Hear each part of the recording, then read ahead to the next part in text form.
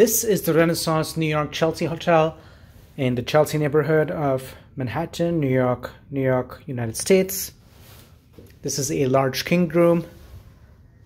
As soon as you enter to the front is a closet, which is extremely small and compact and is not really usable if you're in the city for quite a few days.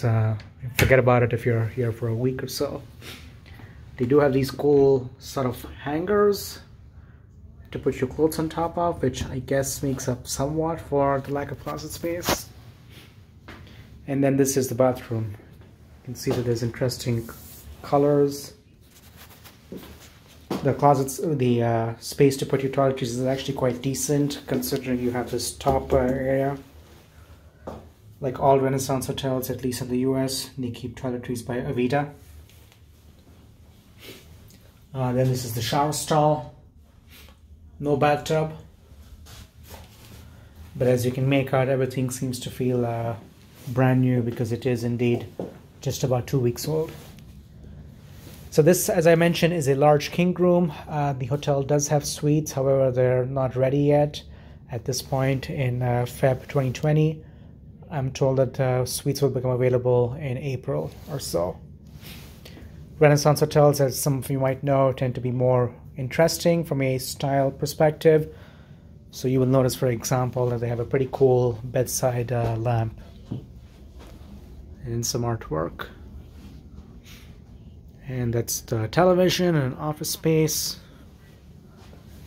And office space is, I think, decently sized if you want to get some work done, and it's relatively practical.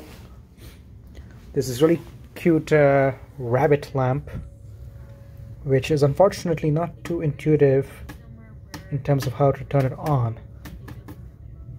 I still don't know how to turn it on. By luck, it seems to turn on, and then okay, luckily that was easy, but again, not very intuitive to turn it on and off. Large king bed.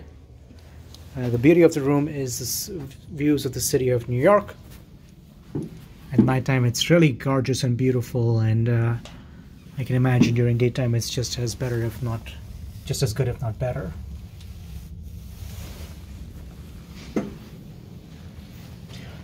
Once again, this is the Renaissance New York Chelsea Hotel in the Chelsea neighborhood of Manhattan, New York City, New York, United States.